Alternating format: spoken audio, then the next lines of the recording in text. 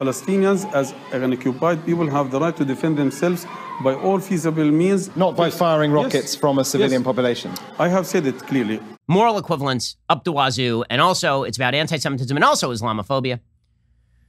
Man. So meanwhile, the Biden administration, they are making some of the right moves. They are saying some of the right things. So for example, the Biden administration, Joe Biden, put out a statement today. He said, the recent attacks on the Jewish community are despicable and they must stop. I condemn this hateful behavior at home and abroad. It's up to all of us to give hate no safe harbor. So good for him. That's an actual statement, as opposed to all the rest of these pathetic Democrats who are putting out statements about anti-Semitism and Islamophobia.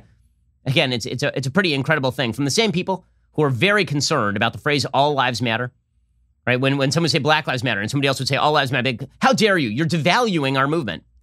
The same people are like, anti-Semitism and Islamophobia. Now, at least All Lives Matter was rejecting the basic contention that black people were being specifically singled out for harsh treatment by the police with regard to being murdered by the cops. Okay, that's a statistical reality. But when it comes to anti-Semitism, there's a radical uptick in anti-Semitism, and these same Democrats are like, yeah, and also Islamophobia, which is the same way they shied away from Ilhan Omar being a radical anti-Semite last year when they were like, we condemn anti-Semitism and also all these other forms of hatred and everything bad in the universe. Baffling with bullcrap. Anyway, the Biden administration saying the right things on anti-Semitism. The Biden administration suggesting Israel had a right and a duty to protect itself last week. So they did a lot better on this than I thought they were going to. Meanwhile, however, they are indeed pursuing bad policy with regard to the Iranian regime. So the Iranian regime is the state. It is the sponsor state of Hamas. Right? Hamas admits that they got all of their technology from Iran. And Hamas acknowledges that Iran backed them. And in fact, Iran cheered the attacks.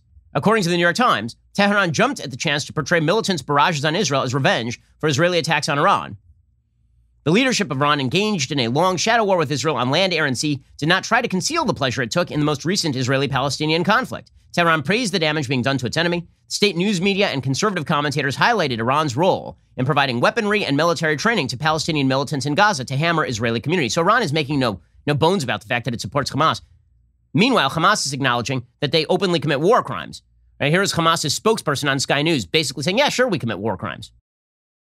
Any people under occupation, based on the international law, have all the right to defend themselves by all feasible means they have. Not by firing rockets from a civilian population. I have said it clearly.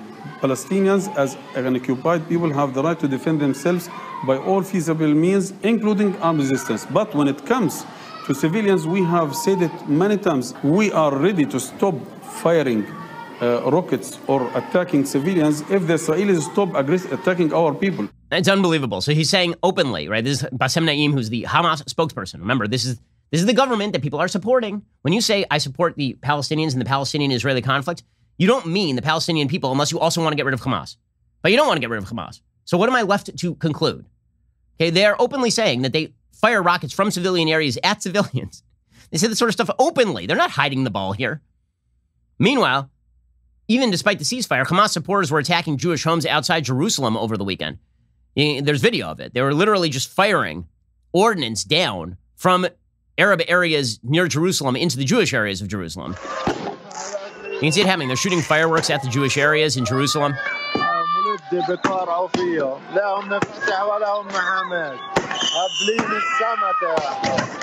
Unreal. Oh, you hear the...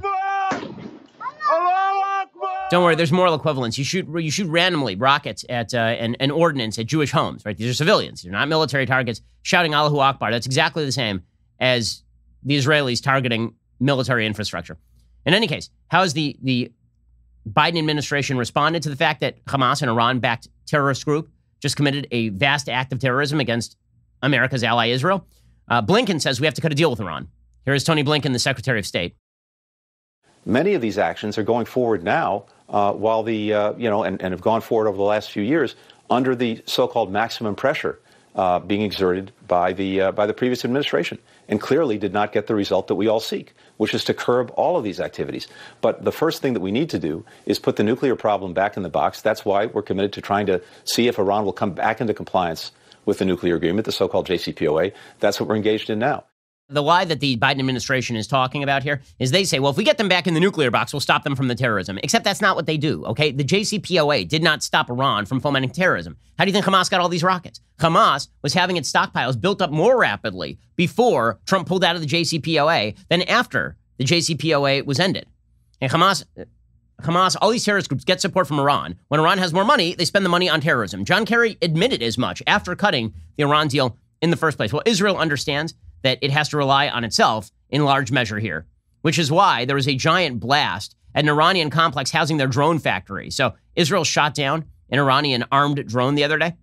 And mysteriously, a complex that houses a factory that makes Iranian drones has now suffered a major explosion.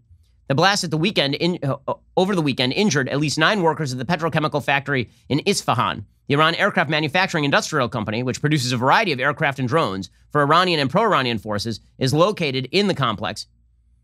Iran has not provided information on the cause of the incident, but Israel, of course, has carried out significant strikes internal to Iran. Meanwhile, speaking of the supposed non-radicalism of Palestinians on the Temple Mount, remember, according to Ilhan Omar and Rashida Tlaib and everyone else lying about the situation in Israel, this is all kicked off by Israelis attacking Palestinians on the Temple Mount, which is insane. Again, I've been up on the Temple Mount. Jews have to be guarded by police forces as they are ushered through the holiest site in Judaism. Meanwhile, Arabs have free reign on the Temple Mount because it is effectively run by the Islamic Waqf. Al-Aqsa was being used as a staging ground for attacks on Jewish police officers. So even after this, there's a vast video emerging, like after the ceasefire, of people attacking police officers on the Temple Mount. In fact, videos on social media have shown, believe it or not, that members of the hundreds of Palestinians inside the Al-Aqsa Mosque were cheering they forced out the Jerusalem Grand Mufti. Okay, the Jerusalem Grand Mufti is a guy named Mohammed Hussein. He works for the Palestinian Authority. Hey, and supporters inside Al-Aqsa forced him to leave while shouting, "We are Mohammed Diaf's men." Mohammed Diaf is the terror head of Hamas.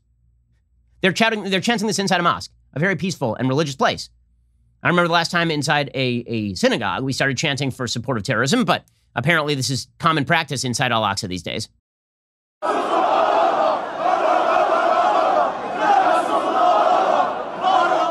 So they're chanting about how they are Mohammed Diaf's men. Don't worry, everything is fine. Everything, and you know what? Moral equivalence up the wazoo, and also it's about anti-Semitism and also Islamophobia. Man, you know, there are certain conflicts in ideology where things sort of crystallize. And honestly, if you have a tough time with this one, I've got to question your moral bona fides. If you have a real tough time questioning the difference between an Israeli government that attempts to minimize civilian casualties and a Hamas government that attempts to maximize them, between an Israeli population that is attempting to coexist with an internal Israeli Arab population and treat those Israeli Arabs as full citizens with full rights, and an Arab world that treats Jews not only as second-class citizens, but, I mean, Jews do not exist, effectively speaking, inside the Arab world, and inside the Muslim world more specifically. If you are somebody who has a tough time just saying anti-Semitic attacks are bad, regardless of the source of the anti-Semitic attacks, I do have to question your ability to perform basic moral math. And the Democratic Party increasingly cannot perform basic moral math. Good for Joe Biden for at least doing some of it. But I fear that Joe Biden is not the wave of the Democratic Party future. I was there in 2012 when Antonio Villaraigosa, who was heading up the Democratic National Convention, actively overrode a voice vote and allowed the Democratic National Committee platform to include the idea that Jerusalem was the capital of the Jewish state. I was there when there was a voice vote on it. He lost the voice vote. He just overrode them. I remember this vividly. And now you have 200 Democrats who voted in the House not to cut off funding to groups that fund Hamas. So yeah, the future of the Democratic Party does look a lot more like the Squad and like Jamal Bowman and like AOC and like Ilhan Omar and Rashida Tlaib in terms of their anti-Semitic attacks on the Jewish state, and by extension, a certain level of tacit support for anti-Semites in the United States, and sometimes not so tacit. I mean, AOC was meeting with Jeremy Corbyn. I fear for people talk about they fear for the future of the Republican Party because of Trump and authoritarianism and all this. The party that I fear right now is not the Republican Party, and it is not close. When it comes to being a Jew in America, the party I fear is the party that has been poo-pooing, playing up, and minimizing the impact of anti-Semitism in the United States. That is a scary, scary thing as a Jew living in the United States who wears a yarmulke proudly and will continue to do so. How's this for a title? Ben Shapiro Show subscriber destroys like button with clicks and logic. I'd watch that. Make it happen, gang.